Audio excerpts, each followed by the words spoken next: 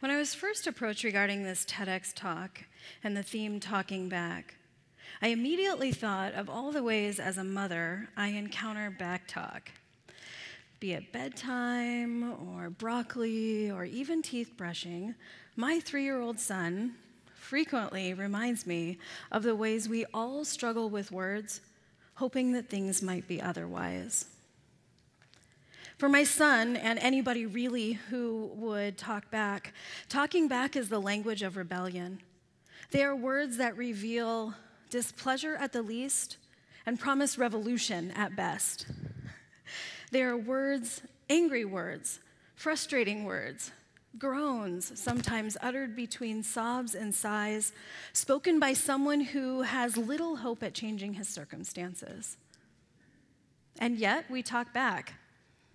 As a mother, a feminist theologian, and a scholar who takes sacred words to heart, I can't help but acknowledge the latent hope at work in talking back, and specifically words spoken back to God in the form of thoughts and prayers.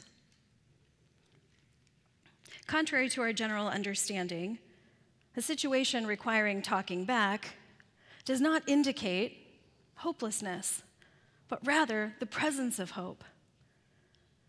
You see, talking back looks like hope even when things seem hopeless. And talking back sounds like prayer even if the words are angry and the cries of displeasure loud. And talking back demands community and action, even and especially when we feel alone. We don't usually talk back to ourselves. In most cases, we speak these words to each other.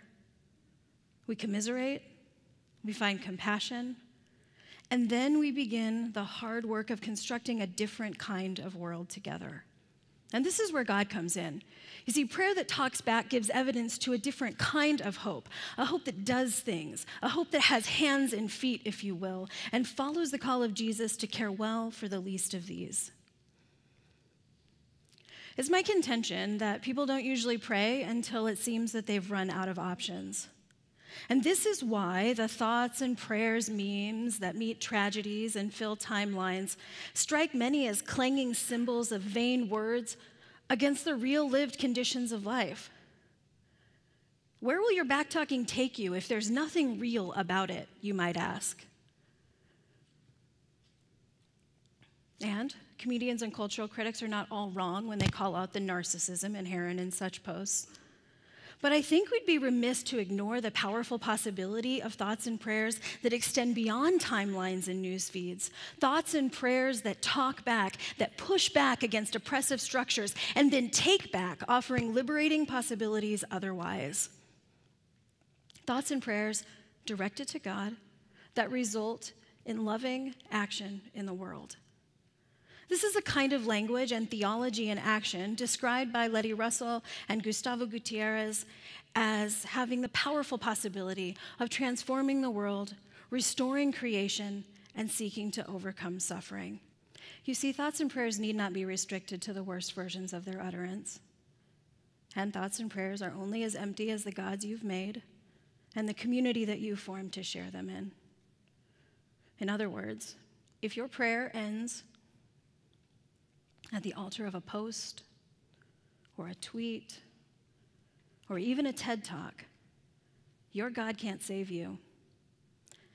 And if your community surrounds you with affirming messages and sympathetic posts but does not call you to imagine and then act towards the restoration of broken systems, oppressive structures, and harmful realities, then maybe you need to find new friends. Aristotle was onto something when he suggested that the best kinds of friends don't just leave you where you are, but actively push you towards excellence. They see you where you are, and they talk back. They push back against bad words, bad ways of thinking, helping reorient you toward better ways of living and thinking.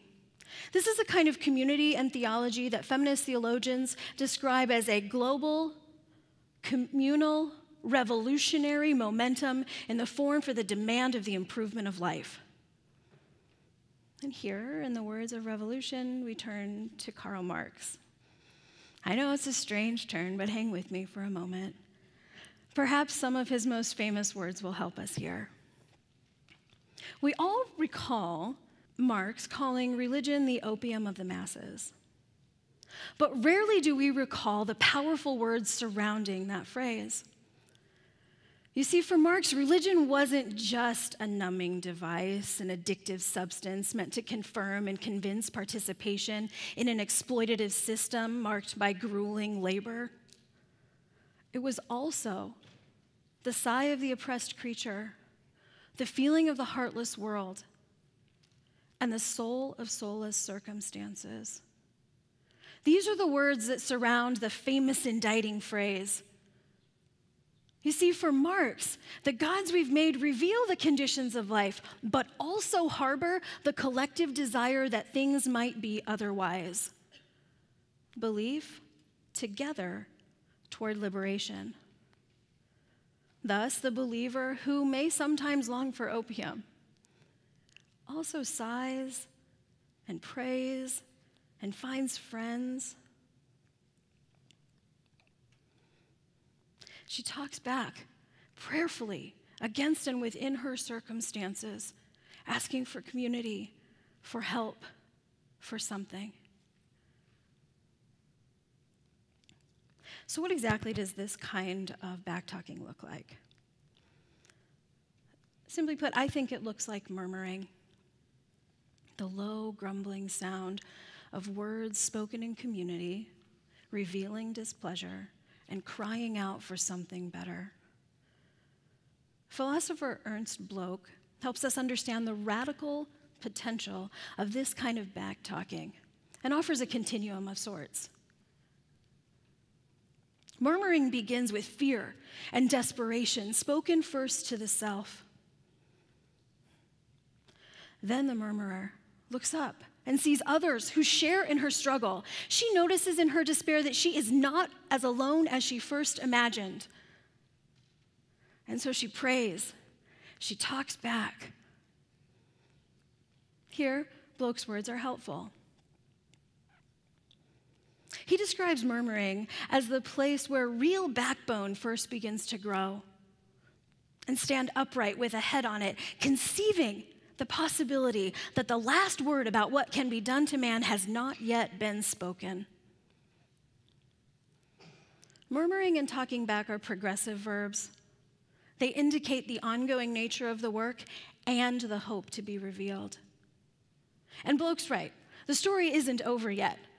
Backtalking prayer goes against the presumption of despair and reminds she who prays of possibilities otherwise.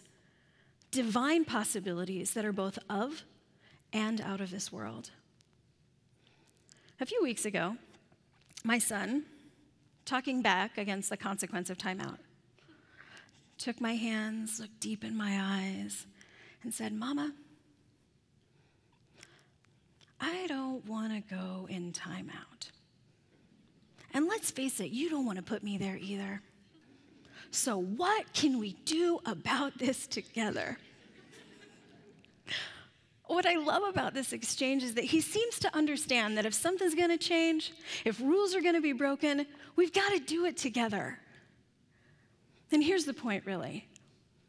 Talking back, thoughts and prayers, murmuring words that reveal displeasure and promise revolution may just be the divine catalyst for building and sharing a better world here and now.